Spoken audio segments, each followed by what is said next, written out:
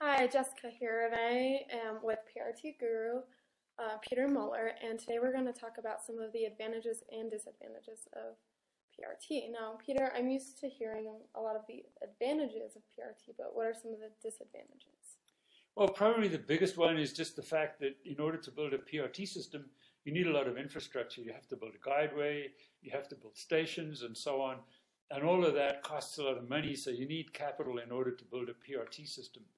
And the costs are quite significant. They can cost in the order of 10 to up to maybe $30 million per one-way mile for all that infrastructure. And how does that compare to, say, like buses or light rail? Well, buses are a lot less expensive because people who build bus systems typically don't have to also build the roads they ride on. They just take for granted that that road space is there, although in fact buses do have an impact on the road space. So to build a bus system, you're just buying some buses and putting in some bus stops. It's quite inexpensive. People prefer light rail, but it's much more expensive. And light rail costs are typically a lot higher than PRT costs, although a PRT system that's mostly elevated will cost about the same as a light rail system that's mostly at grade. So what would you say the next biggest disadvantage is?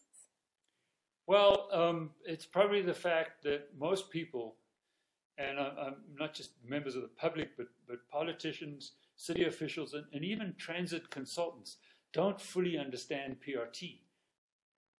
And why is that a problem? Well, when people don't understand things, then they dismiss them. And sometimes they dismiss them just because they don't know about them. But even worse is often they dismiss them from consideration for the wrong reasons. So they have bad information about PRT, or they misunderstand its capacity, which is a complex issue. And so they don't consider it in thinking about different ways of doing things. So is there anything about PRT that actually bothers a lot of people? Sure, a lot of people are concerned about the visual intrusion of overhead guideways, and I have to agree. I would not want an overhead guideway looking over my front yard or my backyard. That's not a very pleasant thing. So it's a legitimate concern that we need to address and needs to be mitigated somehow. If you look at these pictures, you can see that some guideways, like the one in the first picture, are really quite obtrusive. That's really noticeable. It's hard to avoid seeing it. On the other hand, in the second picture, we have a guideway that's been blended in quite well with the surroundings. And I think that would be an acceptable looking application, at least to me. Now, there would still be issues that you would need to concern yourself with. For example, what's the situation with those vehicles going by open windows and so on? How do you deal with that? And there are ways that you can deal with those things. Mm-hmm.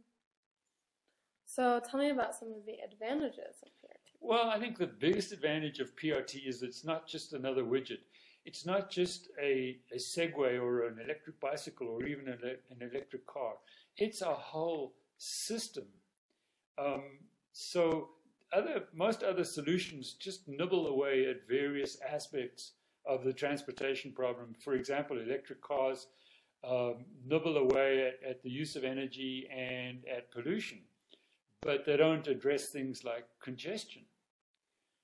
Conventional transit, buses, trains, and so on, just don't work, especially in the US. They do not attract riders. There are only a few cities that have really high transit ridership. Most others don't. So PRT is a new system that can systematically address many of the issues that we have with transportation today. And can PRT really do that? Can they really pull drivers away from their cars? Well, that's one of the big things. In order to have a good transportation solution, it not only has to solve the problems, but it has to receive significant riders and pull drivers out of their cars. And yes, I believe PRT can do that, and there are a number of studies that show that it can do that, mainly because of the high level of service that it offers. Can you imagine a transit system where you don't have to wait, that takes you where you want to go without stopping, and where you always get a seat? Would you use that? Yeah, I don't know why we don't have it already. I mean, Well, yeah, I agree. so there's definitely advantages and disadvantages. So how do people really make up their minds about that?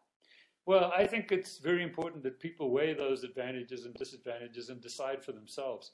I think it's important that the communities decide, the people who are going to use the systems decide, more than the politicians and even the transport consultants decide. We need the people to decide.